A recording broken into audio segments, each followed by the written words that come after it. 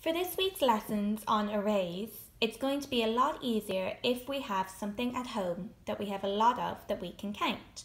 So I'm going to use an example here with my counters. Now, if you don't have counters at home, all you need is something you have that you can count. So you could use candies, you could use markers, you could even use something like pasta, or if you have seeds or dice, anything at home that you can count. So when we're doing the questions on the video, if it says I have a group of 12, you'll take your counters and you'll make a group of 12, or a line of 12. So 1, 2, 3, 4, 5, 6, 7, 8, 9, 10, 11, 12. Okay, so I'll have, get them a bit closer together. I'll have my group of 12.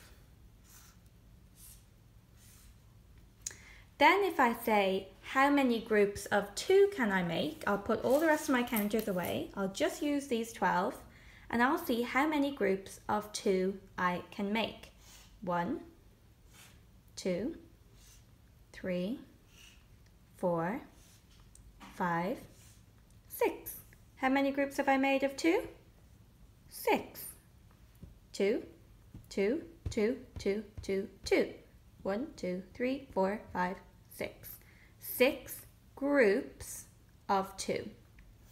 If I have my 12 counters and I want to make a group of 4, how many groups of 4 can I make?